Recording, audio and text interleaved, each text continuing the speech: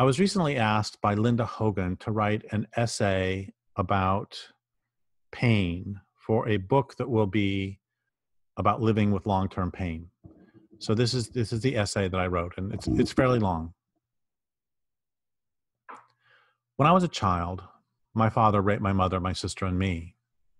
He beat everyone in the family but me. He broke my sister's arm. My brother has epilepsy from blows to the head. We each in our own way learned to persist. We learned to be mules, to be impervious to whatever happened. Oh, we'd break and we'd run and we'd cry and we'd plead, but somewhere inside each of us stood a mule who could and would take every blow and not give an inch. Or put another way, inside each of us was a box into which we could climb and where we could not be touched. My favorite film, even as a young child, was not 101 Dalmatians or Mary Poppins or The Jungle Book, but rather Lawrence of Arabia. Early in the film, Lawrence slowly put out a match with his fingers. A minor character tried that and said it hurt, to which Lawrence responded, "The trick is not minding that it hurts." That was how we, or at least I, learned to deal with the pain, by not minding that it hurt. There are circumstances in which it's in one's best interest to not feel pain, circumstances in which it can be dangerous and even fatal to allow oneself the luxury of feeling pain, circumstances in which a person just needs to survive, just needs to get done what needs to be done. Imagine every bad horror movie you've ever seen.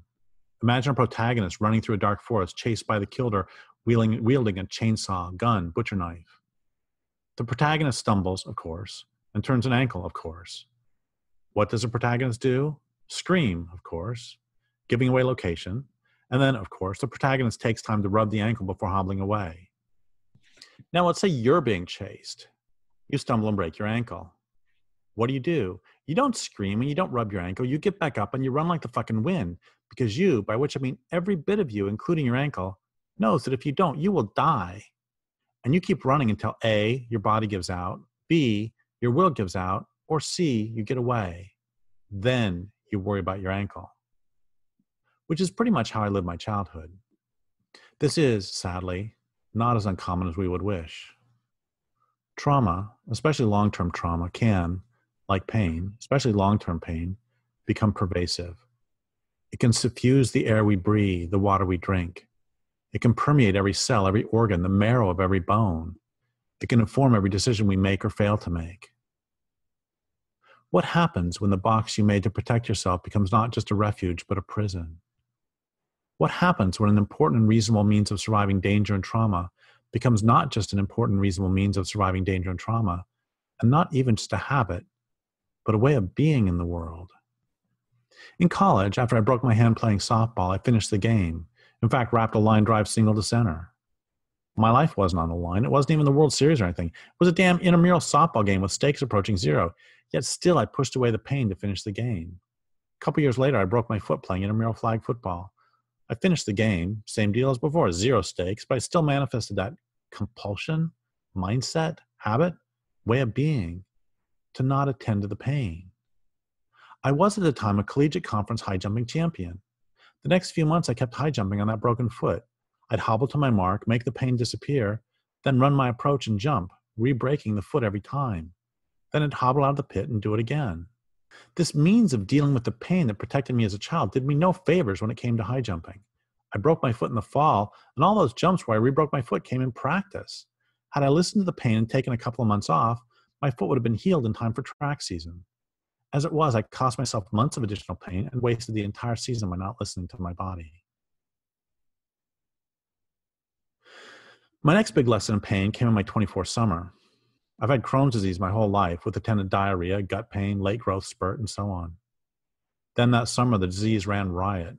I was defecating more than 40 times a day and throwing up from the pain at least 10 times a day. I fell back on what had worked for me so many times before. I became a mule and stood unmoving, ignoring the pain the best I could. Eating made the pain worse, so I quit eating. I kept thinking I could wait it out. Eventually, I thought, the pain will stop, and I can quit being a mule and get on with my life.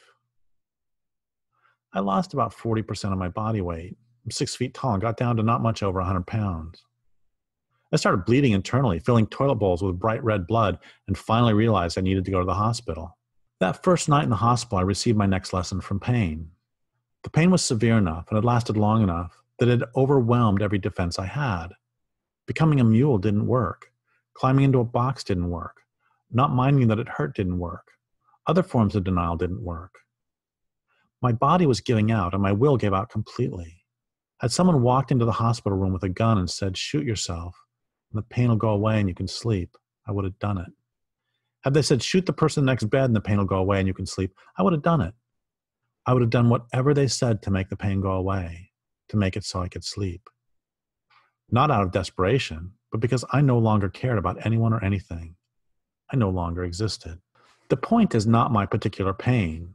Instead of Crohn's, it could have been sciatica, heart pain, a broken neck, kidney stones, migraines, arthritis. I've got my pain and you've got yours. Nobody gets through life unscathed. The first point is an obvious one. Sometimes fight or flight saves your life, and sometimes it doesn't. In other words, no one response to pain is appropriate in every circumstance. Sometimes pain is to be ignored. Sometimes it's to be avoided or numbed out. Sometimes it's to be listened to just enough to slow us down. Sometimes it tells us, "Stop right there, buster." There are many things it can tell us. While sometimes pain is just pain, it always conveys information, and sometimes it's appropriate to listen to it. The second point is just as obvious, and one that we as a society nearly always forget. This is that we are our bodies. Our animal bodies are not mere vehicles we can trade in for newer models. They are our only home. They are us. They are the only us there is. The belief that we are not our bodies harms not only our own lives, but the lives of everyone on the planet, as this culture perceives the entire planet as merely a vehicle for our consciousness and for our will, and something to be traded away for a new one instead of cherished as our only home, instead of being recognized as a larger community of whom we are a part. How are we taught in this culture to identify more with our wills than with our bodies? They're both parts of ourselves. The third point is that the will can only ignore the body for so long before one, the other, or both give out. And if my body gives out so much that it dies, by which I mean if I give out so much that I die, my will obviously dies as well. The same is true on a global ecological scale. If the earth dies, we die. This is something else our culture clearly doesn't understand. Wait, you know what I said above about pain being something to listen to? What a bunch of bullshit that is. Pain is not something to listen to. Pain is a sharp-clawed, sharp-toothed animal shredding its way through your guts. It's a long, rusty screw stuck up your urethra, twisting, twisting, twisting. It's a glass ball broken into 1,000 slivers that are pushed through muscle and stuck into bone. It's a single long needle running from your eyeball to the back of your brain. It's brass knuckles pushing into your breastbone, crushing your heart and leaving you clawing at your own throat. It's a knife stuck in your lower belly, then slowly drawn pelvic point to pelvic point till you're puking on the floor. It's not just the quick snap of bone and then it's over. It's the dull throb that grows and grows and will not go away.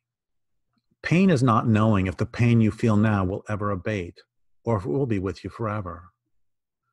Pain is the guest who, uninvited and unwelcome, becomes your closest companion. Pain is a great gaping, pulsing, tearing hole through which your energy drains, till there's nothing left of you but a bag of skin that somehow trudges from one place to another. A bag of skin on a perpetual forced march. Sometimes pain is a presence, and that you may only notice that part of your body when it hurts. As is true, I think, for most people, most of the time, most of my body doesn't exist. I don't generally have shoulders, elbows, or wrists. I don't think I've ever had hips. I can't remember ever having had a spleen, liver, or kidneys. For about a decade ago, I had a penis, and it was bad. I wouldn't wish that on anyone. Sometimes, unfortunately, I have a heart, and I always have intestines. Not a day, not a moment passes in which I don't have intestines. And of course, I got elbows and wrists and most everything else most of us have. But I never think about them. Why would I? My shoulders are doing shoulder things. My elbows are doing elbow things. And me? Most of the time, I don't know what the hell I'm doing. Right now, I'm walking through a forest. I'm putting one foot in front of the other, but not thinking about it. Hips, hamstrings, quadriceps, knees, calves, ankles, feet, even toes are all doing their things while I'm thinking about the fact that I'm not thinking about them. I stop, look at soft sunlight through the understory, see spiderwebs strung between broken remains of sloughed-off lower branches as the webs reflect in this light, and I remember that I have eyes. I've forgotten, as I almost always do.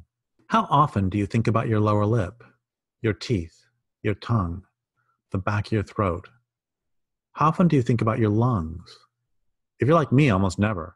We've got something like 700 muscles in our bodies. We can't pay attention to all of them all the time. But I do think about my intestines.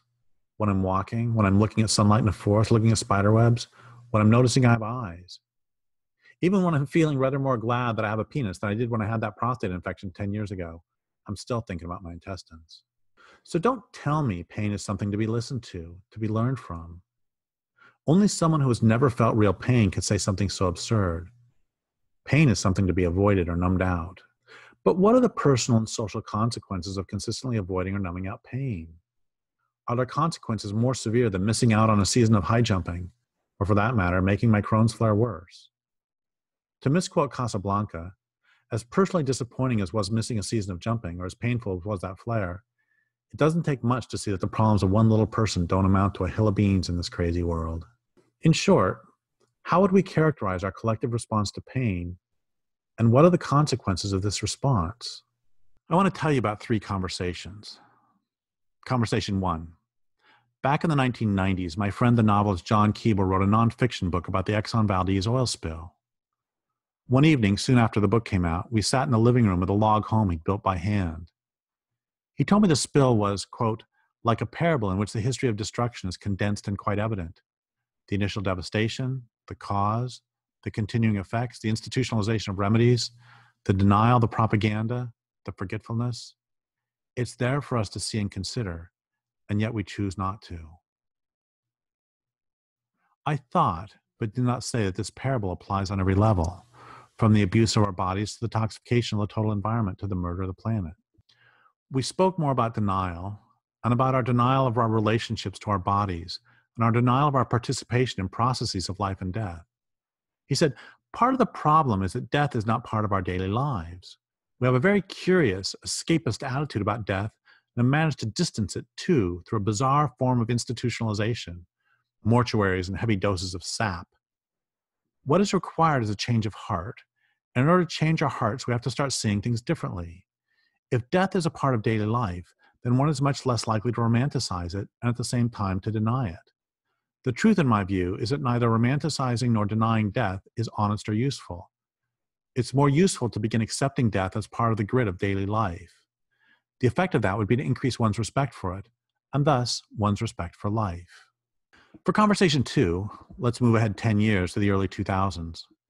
I'd been an environmental activist for 12 or 13 years, more than a decade of fighting to save land I love, and losing far more often than not. More than a decade of watching forests become clear-cut moonscapes that wrap around mountains, drop into valleys, climb ridges to fragment watershed after watershed. More than a decade of sitting silent near empty streams that 2 generations ago were lashed into whiteness by uncountable salmon coming home to spawn and die. More than a decade of watching so much of what I love destroyed. More than a decade of watching, as John Keeble put it, the initial devastation, the cause, the continuing effects, the institutionalization of remedies, the denial, the propaganda, the forgetfulness, again and again and again. A friend, a new activist, called me one day crying. She said, "This work's killing me. It's breaking my heart." I said, "Yeah, it'll do that." She said, "The dominant culture hates everything, doesn't it?" I said, "Yeah, it does." She said, "Unless it's stopped, it's going to kill everything on the planet, isn't it?" I said, "Yes, it is, unless it's stopped." She said, "We're not going to make it some great new glorious tomorrow, are we?" I thought a moment, and then I said what I knew all along was the best thing I could say, which was, "I've been waiting for you to say that." The reason I knew that was the best thing I could say has to do with conversation 3. 8 or 9 years earlier, I underwent a similar collapse. I found myself bursting into sobs on a weekly and sometimes daily basis. The horrors inflicted on the natural world were too much for me to bear. A lot of my environmentalist friends told me, just take some time off, relax, think about other things. The problems will still be there when you come back. I didn't think that would help. How does not attending to the problems help? It might make me more rested, but I'm not the problem. The problem is this culture's killing the planet. I don't see how thinking about other things will help either me or, more importantly, the planet. And in any case, what's wrong with crying? If we're not going to cry about the murder of the planet, what exactly is worth crying about? And if we're not going to resist and stop the murder of the planet, what is worth resisting and what is worth stopping? I called up my friend, the Okanagan Indian writer and activist, Jeanette Armstrong. I was crying. I said to her, "This work's killing me. It's breaking my heart." She said, "Yeah, it'll do that." I said, "The dominant culture hates everything, doesn't it?" She said, "Yes, it does, even itself." I said, "Unless it's stopped, it's going to kill everything on the planet, isn't it?" She said, "Yes, it is, unless it's stopped." I said, "We're not going to make it some great new glorious tomorrow, are we?" And then she said the best thing she could possibly say, which was, "I've been waiting for you to say that." The reason that was the best thing she could say is that it normalized my despair and let me know that despair is an appropriate response to a desperate situation. It let me know that the appropriate response to a desperate situation is not to spend time pretending it's not desperate, which is just another form of numbing. And the appropriate response to a painful situation is not just to pretend it's not painful. It let me know that sorrow is just sorrow and pain is just pain. It's not so much the sorrow or even the pain that hurts as it is my resistance to it. There's this idea, and this is as true on a personal medical situation as it is on the murder of the planet, that if you acknowledge how bad things are, you have to go around being miserable all the time. So we waste tremendous amounts of time and energy trying to avoid acknowledging the reality in which we find ourselves embedded, instead of simply acknowledging our situation and then figuring out what we're going to do about it. Yeah, I've got a painful, incurable disease. I can either spend a lot of energy pretending I don't, or I can fucking accept that this is my reality and then do whatever needs to be done. I'm a complex enough being that I can hold in my heart the understanding that I have an incurable disease, but life is still really great, and this life is worth fighting for. And yeah, this culture is killing the planet, and I can either spend a lot of energy pretending it isn't, or I can fucking accept that this is reality and then do whatever needs to be done. I'm a complex enough being that I can hold in my heart the understanding of how profoundly evil and destructive this culture is, but that life is really great and life on this planet is worth fighting for. One of the reasons my mother stayed with my father is that there weren't battered women's shelters in the 1950s and 1960s. But another reason was the false hope that he would change. False hopes are killers. Getting the diagnosis of Crohn's disease was one of the worst days of my life, but at the same time one of the most liberating, in that it freed me of the false hope that the condition I had was easily curable, or indeed curable at all. It freed me to start making reasoned decisions as to how I would live my life, given once again the reality in which I found myself embedded. It had been the same on the familial scale, as losing the false hope my father would change allowed us all to make better decisions. And it's true on a global ecological scale. Does anyone really believe that if we can just get a Democrat in the White House, then things will be okay? Does anyone really believe that capitalism can be good for the planet if it's just powered by wind and solar? Does anyone think Weyerhaeuser will stop deforesting because we ask nicely? That Monsanto will stop Monsantoing? Over the decades, I've asked literally thousands of people if they believe that this culture will undergo a voluntary transformation to a sane and sustainable way of living. And nobody ever says yes. The next question: for those of us who care about life on the planet, what does that mean for our strategy and for our tactics? The answer: we don't know because we don't talk about it. We don't talk about it because we're all so busy pretending we have hope. We're also busy doing anything we can to avoid feeling the pain of our situation. And false hopes are one of the means we use to avoid feeling the pain of our current circumstances. False hopes are like narcotics, useful when pain is unavoidable, but potentially addictive and with side effects. A side effect, or maybe primary effect, of false hopes is that they bind us to unlivable situations and they blind us to real possibilities. What does this have to do with pain? Everything. Let's say my father is beating one of my siblings, or let's say I have a broken foot, or let's say I'm undergoing a flare of Crohn's.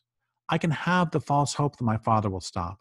I can have the false hope that if I just ignore the pain in my foot, it will go away. I can have the false hope that if I ignore the pain in my guts, it'll go away. Or I can recognize these hopes are false and do something to make the primary pain stop. The problem, however, isn't just false hope. The problem can also be hope itself. Maybe 10 years ago, I was doing a talk where I was bashing false hope, and then I started bashing hope too. Someone in the audience shouted out, "What's your definition of hope?" I turned the question around and asked the audience to define it. They came up with a great one. Hope is a longing for a future condition over which you have no agency. That's how we use the word in everyday life. I don't hope I eat lunch in a few minutes. I'm simply going to do it. On the other hand, the next time I get on a plane, I hope it doesn't crash, because once I'm in the air, I have no agency. I found myself less interested in hope than I am in agency. Sure, when we have no agency, we must rely on hope. But to rely on hope when we have agency is an abrogation of responsibility and a near guarantee of the continuation of what we hope will stop. This ties back to everything I've been saying in this piece. When I was a child, I had little agency. As such, my choice to become a mule was not merely reasonable, but inspired. I was seizing the agency that was left to me. And beyond that, I merely had to hope. Hope that the horrors right now would not be too much. Hope that the horrors would someday stop. But we are not always children. Sometimes we do have agency over more than internal responses. To hope someone's violence stops when one has means to escape this violence or to stop it is to rely on the unreliable. Similarly, I can hope the Crohn's doesn't kill me, but in the meantime, I need to find and use the agency I've got. A woman once asked me, "So are you saying I can't hope my brother survives his cancer?" I responded, "No, of course not. I'm saying you can't stand there with car keys in your hand saying to him, 'I hope you make it to the hospital.'" And on a larger scale, I'm so tired of people saying they hope, for example, salmon survive. What salmon need to survive is pretty straightforward. They need for dams to be removed, for industrial logging to stop, for industrial fishing to stop, for global warming to stop, and for the oceans not to be murdered. Those are all straightforward, if daunting, tasks. Those who say they hope salmon survive without working to achieve those preconditions are using hope to avoid the pain of looking honestly at our situation. You could argue that I'm mixing categories here, and you'd be right. A broken foot is not the same as a broken heart, and the death of an individual is not the same as the death of a land. But there are similarities, and here's the problem. This culture has a very curious escapist attitude, not only concerning death, but also sorrow, pain, and most broadly, our bodies.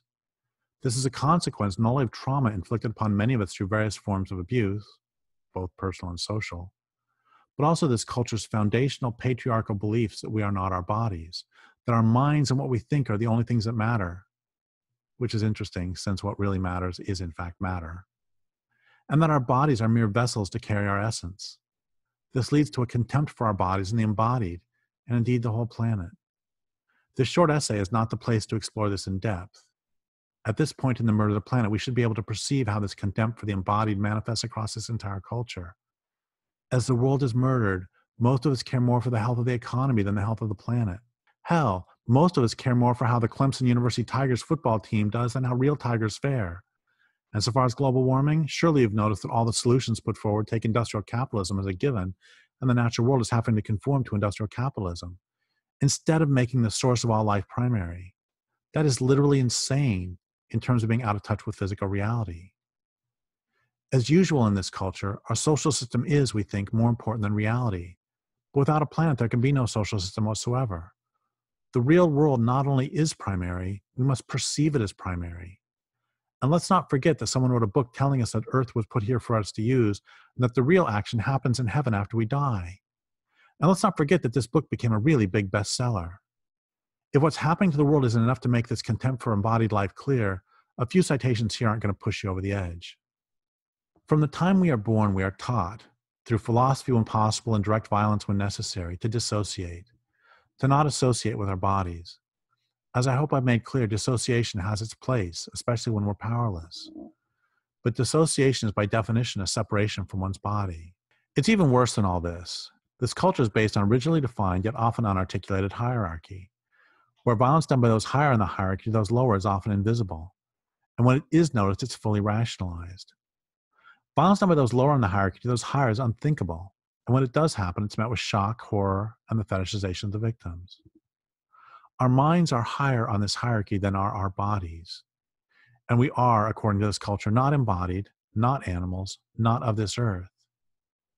And so pain, sorrow, and death become to us both more and less than what they are.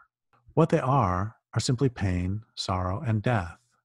What they are the price of admission to this wonderful existence called life on earth. What they are simply parts of life. They happen to each of us, whether we're dragonflies, fungi, western red cedars, black bears, koa salmon, human beings, or belted kingfishers. But because we do not accept that we are embodied, that we are animals, we cannot accept that what happens to others happens to us as well. How dare our despicable and disloyal bodies interfere with our wondrous minds? How dare we be reminded that we too shall someday die, that we're not the immortal ones, the real ones, the only ones who matter. Sure, pain and death happen to others, especially to non-human others, but not to us. We are the ones who do too, not the ones to whom it's ever done. So pain and sorrow and death become not merely pain and sorrow and death, but blasphemy, an affront to our self-perceived uniqueness in the universe, an affront to our self-perceived superiority to everyone else in the world. I'm not saying we should never take pain pills. Hell, I took one an hour ago. I'm just saying that pain is part of life, I'm not saying we can't feel melancholy, grief, fear, or weariness over the gradual loss of physical ability and the increase in pain as we age. I'd be more than glad if I could still jump far higher than my head, but I can't. And that's the point. Reality exists.